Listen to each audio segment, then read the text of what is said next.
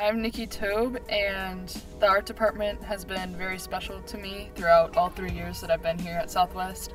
Art has always been a stress reliever for me ever since I was little. I always like taking multiple art classes because it's like a stress reliever like in the day, so you can like look forward to a class and like you go to like chemistry and then you know after that you have photography 1, so it's like more of like a break in the day, and I'm really thankful that that is possible. It's always like something special that I like gravitate towards. Really love that I can get better at it and try new things and experiment with different mediums and colors. I'm also very thankful for all the teachers here at Southwest. They are all very unique and helpful, and they don't only help you like with your art and help you grow, but they also help you mentally and help you with personal problems, which is all really great. And it's like a mini family in the art department here at Southwest. You should try art.